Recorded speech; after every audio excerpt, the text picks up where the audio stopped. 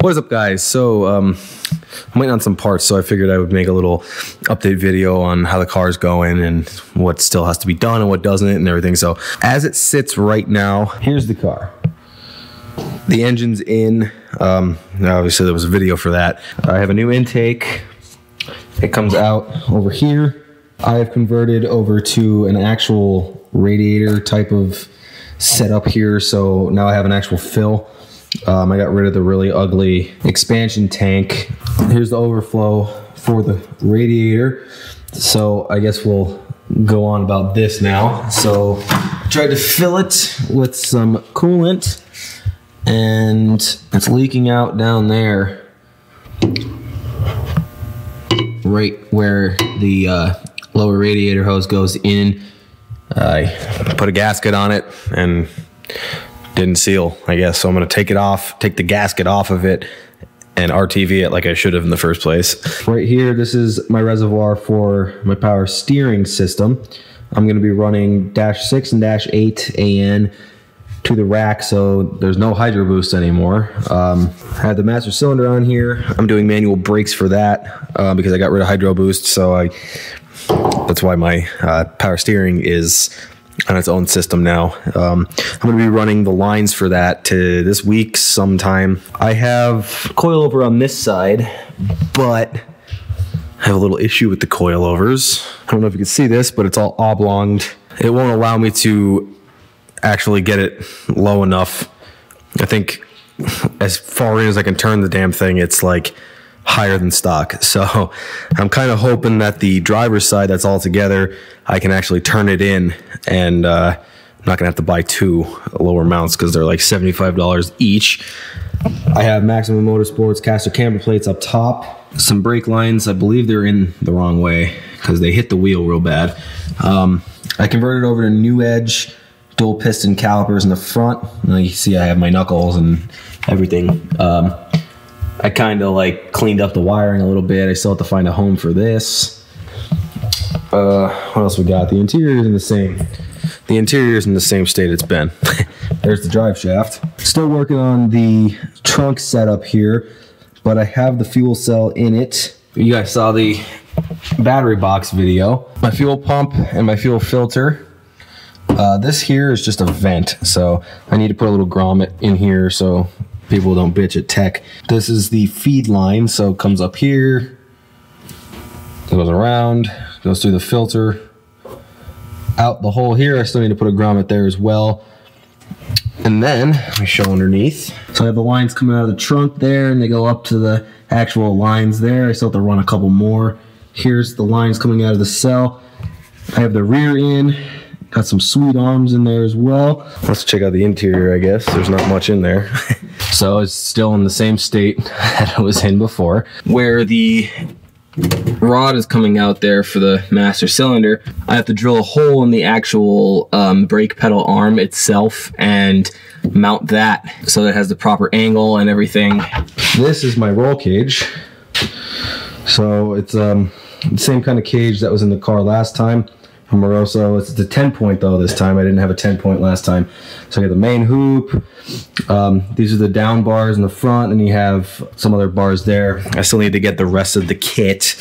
I don't actually have that. I got the Feel 441s here. This is where I'm having the issue with these lower mounts.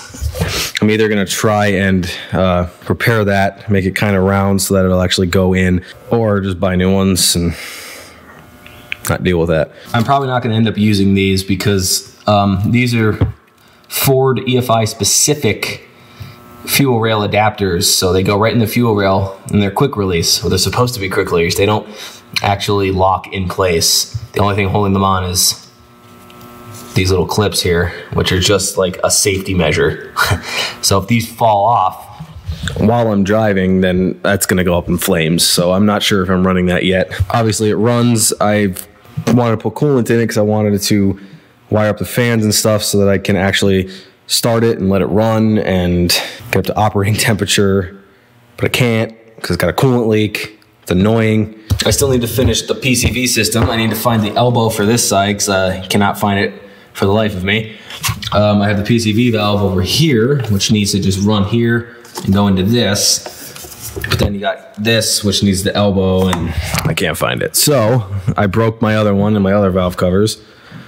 I can't find my other valve cover to even take another one from it. So I still got to put the brakes in the rear, obviously install the cage. Once the cage is installed, then I can start putting the interior back together. And when the interior is back together, that means I can start wiring up all my gauges and everything else that needs to actually be wired up.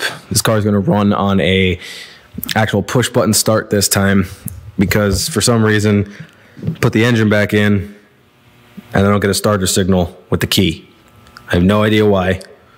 I'm not even gonna worry about it. Got this wire here. I think it's this one. Or is it this one?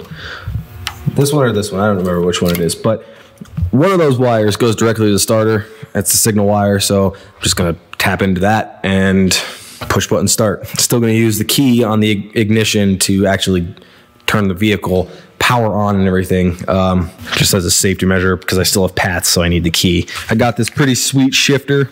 So it's a 10-inch laid back shifter, so it'll actually be kind of like this angle here when it's in the car, which will put it towards me. I have a bunch of random gauges. I have a D&D quick release and an NRG short hub. I have an AEM AFR gauge. I got this. This is my own little fuse box, so I'm gonna wire all the interior stuff. Plus, I still need to put the power steering system together because I'm gonna be running a cooler, which is right here. That'll be mounted somewhere up front. For headlights, I'm gonna actually be using the actual headlight housings, but I'm gonna be cutting them out to fit my LEDs that I had in the other car. So I'll have turn signals and shit like that. And then, you know, just bash bars. Like it's very close to being drivable. I need to do my brake lines. Like I said, I'm going to do it this weekend. So I need to figure out the actual like master cylinder part of it so that I can actually get a pedal. Then I need to make an exhaust. That's not going to be hard. That's easy. So I'm not really worried about that. I have this piece here, which will mount my hydro. It bolts right to the shifter, I guess, boot, the heat boot or something, right in the tunnel there. And then it puts it right off to the side, and I just drill my own holes and mount my hydro where I please. I'll have to cut one of the dashboards. I have 2 dashes. I don't know which one I'll cut, but I have to cut one of them to fit around the cage. And then now, because I have a fuel cell, I have to have a rear firewall just for safety purposes, so I don't, like, you know, go up in flames. With that being said, the rear seats need to be deleted. This car didn't come with a hood or a front bumper. I'm not sure if I'm running a front bumper yet. I do have the red hood. It's at the other shop still. I'm gonna end up either wrapping it black or painting it black. I don't know yet, but I wanna do a nice heat extractor so that I can actually, you know, stay cool when I'm hot lapping. I can't hot lap because the car gets hot, so I'm hoping to solve that with a heat extractor and like no bumper. But, and, you know, like seats, like I still have all the stuff from the other car.